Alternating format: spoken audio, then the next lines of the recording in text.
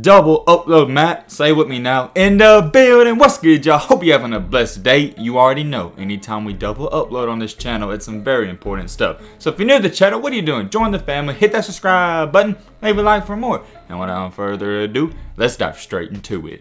I think it goes without being said, and a lot of you guys, you probably know this if you pay attention, but I know some people don't, so I gotta say it. I don't know how many of you have actually noticed this or paid attention to it throughout the years, but it's a reoccurring thing. You really don't even have to pay close attention because these players will post this stuff all over their Instagram. Anyways, what I'm referring to and talking about is, have you guys noticed over the years, anytime a top college basketball player or top football player commits to a college, whether they're in high school still or at college, they're driving one of the best whips around? Normally it's the same car. It's either a brand new Camaro or a brand new Challenger. And I don't mean nothing by this, and it's just straight up facts. A lot of these players in high school and even when they're in college, they don't have any money to buy that. They didn't work in high school and you can't get paid to play college sports, so there's literally no way they could buy that themselves. Also, it's very common knowledge that a lot of these players grew up in below middle class situations and most of them were even poor. Now with all that being said, you get what I'm trying to say. A lot of these athletes, before they even make it to the NBA or the NFL, they have these brand new cars. And I think you know where we're going with this. There's a new player to add to this list, and he's one of the best players in the country, and his name is Davison. Before I really dive into detail about this whole situation, shout out to the couple of subscribers that DM me this on Instagram. This video wouldn't be possible without you guys, so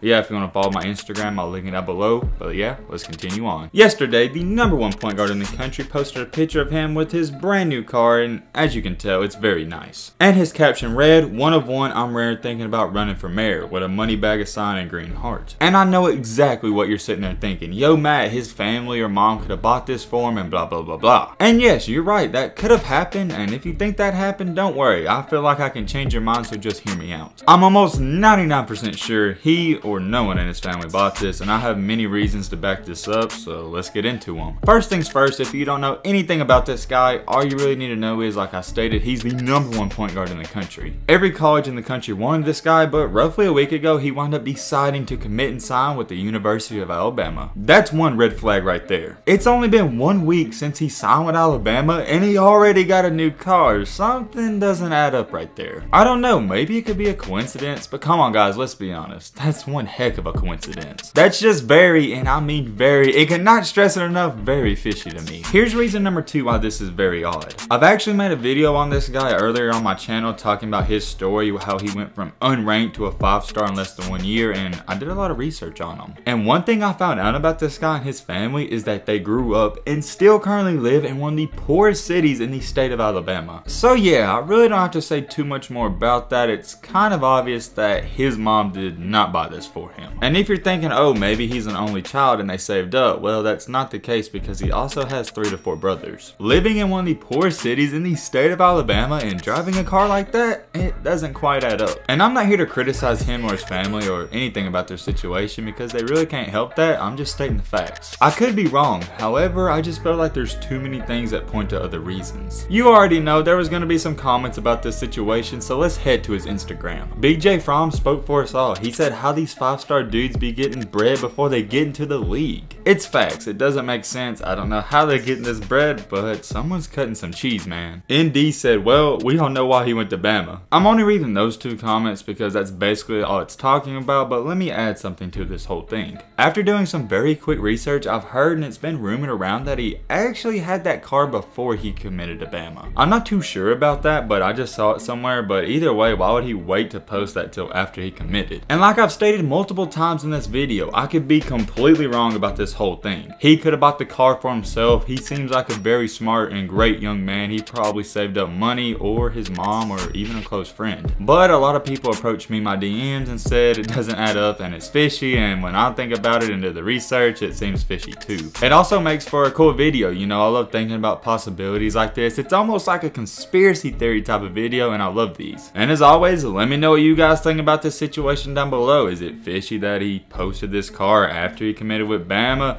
Or could he have got it himself? And not just that, there's many other reasons and possibilities this could have happened, so let me know what you think down below. But hey man, with all this being said, that's about gonna wrap up this video. I hope you guys enjoyed. I hope you guys learned something. If you're new to the channel, what are you doing? Join the family, hit that subscribe button, and leave a like for more. And as always, let's be great. I'm out, y'all. Peace. And keep being great.